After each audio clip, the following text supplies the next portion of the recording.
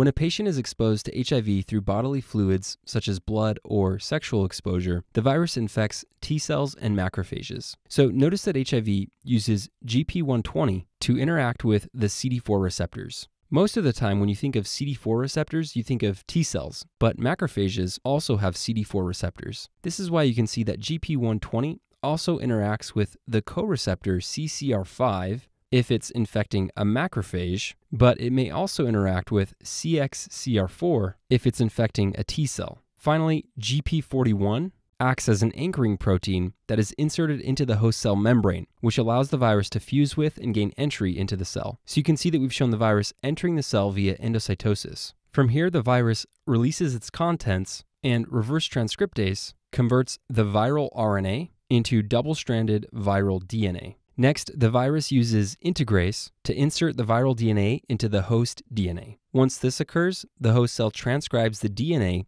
into RNA, which is then translated into a polyprotein. This large polyprotein is cleaved by protease, and then a new HIV virus is assembled, which goes on to infect other cells, and the process begins again. All right, now that you understand the structure and mechanism by which HIV causes disease, let's memorize these details. This scene will take place in a fantasy world where an evil witch rules the land. She's had many recent battles, which have resulted in many wounds on her arms. So if you look closely, you can see that she is covered up with wounds with band-aids. This is our symbol for AIDS, and the virus responsible for AIDS, which is HIV. Notice that we've included many warm red and orange colors, which should help you remember that HIV is an RNA virus. Now we've shown a dwarf who is in bondage to the witch, and he's manning a pulley to a well in order to provide water for the witch and her forces. Pulleys work by someone exerting a force in one direction, which then causes the pail of water to move in the opposite direction. In other words, it moves in a retrograde fashion relative to the force. So we'll be using a pulley to represent retroviruses, and HIV is a member of the retrovirus family. Retroviruses have the enzyme reverse transcriptase, which allows the virus to convert its RNA into DNA, which can then be integrated into the host's genome. If you look closely at the ropes in the well, you can see that there is one red rope emerging from the well, and then after the pulley, it splits into two blue ropes. The single red rope represents RNA,